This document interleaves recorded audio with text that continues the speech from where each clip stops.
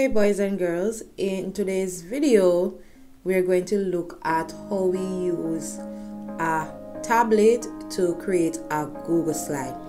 So the first thing that you must have is your Google Slides downloaded to your device. If you don't have it on your device, all you have to do is go to Google Play Store, type in Google Slides and download.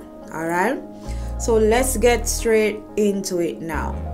So I'm going to click on my slides here to open, and when you have opened Google Slide, make sure to click at the top here just to check to see which email is using it.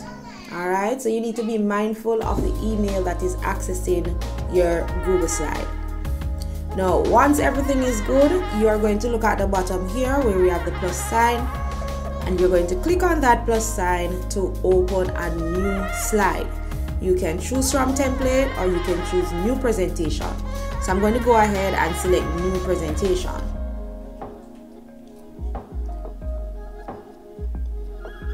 Now once I've selected that, what will open is a new slide, a new Google Slide presentation.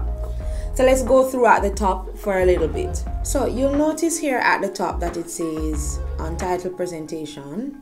So you're gonna just click on there just to change the name of the slide to make it more personalized. All right. So I'm going to write my name, K-Dawn Slides, just to personalize it. Then I click the OK, and right away your title will pop up there. Now this first button here is the undo button. We have the redo button. We have the play button where you can play your Google Slide. And this icon is where you can share somebody on your slide. So if I click on it, it will give me the option to add somebody's email right here. Alright, so once I add an email there, I just click OK once I'm finished, and it will be shared to whoever I shared it to. So we have the plus sign here. If I click on it, this gives you the option to add a text. You can add an image, a shape, a table, or a line, even a comment. So you can add any of those things once you click on the plus sign. And over here now to the right hand corner, you have three dots. When you click on it, there are some options there you can play around with it. Alright, so you can also share this slide to somebody from here. So if I click on share and export, there it gives me the option to also share again, or if I want to send the link of it, I can do these things. Alright, so let's get into how we actually created the slide now. At the bottom of the screen, you'll notice that there's number 1 below a slide. So if I want to add an additional slide, over here to the right hand corner at the bottom of the screen, I'm going to click on that. It has a little plus sign. When I click on it, it gives me the option to select how I want the slide to look. So I'm going to select this title and body. You can select anything you want, and it has changed to number 2.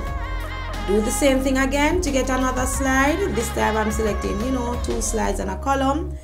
And each time you add a slide, it counts at the bottom, so it tells you how many slides are in your presentation. Now I have 3 slides in my presentation, so if I want to go back to number 1, all I do is click on number 1 and it takes me right back there.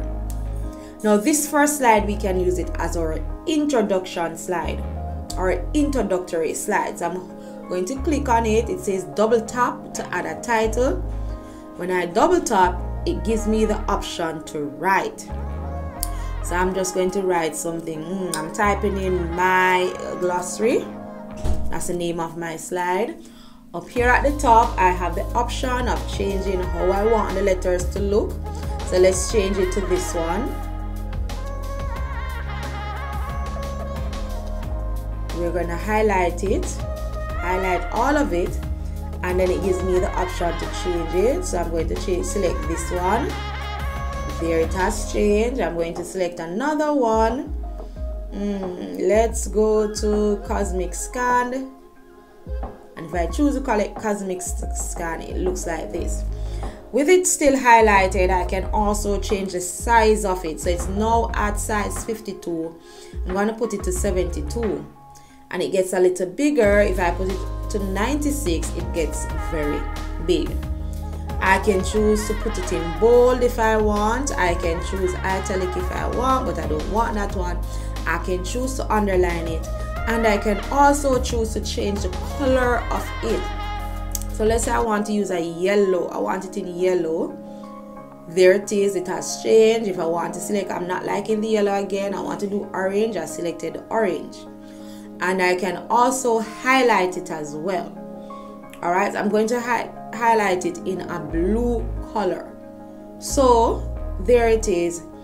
It's in orange. It's written in orange and in a blue color. Now, what if I want to add something to it? So I'm going to click on the plus sign here. I want to add an image. Now you could go ahead before and download the images that you want to use, because you only have the options to choose from photo or from camera. So when you download an image from before, it will be in your photos gallery. So I'm going to select from my photos and I just search for the picture I want. I have a picture of a book, of some books, and that's what I want to go on my slide. Now you notice this is covering my title there, my glossary, it's covering it. So I want it to go below. So all I'm going to do is to pull on it to resize it and make it smaller. Pull on it, and then I can move it around anywhere on the page that I like. So I'm going to put it right here in the center. Right there in the center. All right. And then now I want my name. I want my name to be added on the document to say that it's mine, just to show that it's mine. Right. Let's move this down a little bit. All right. I made it smaller. So okay, done. That's the name of. That's my name.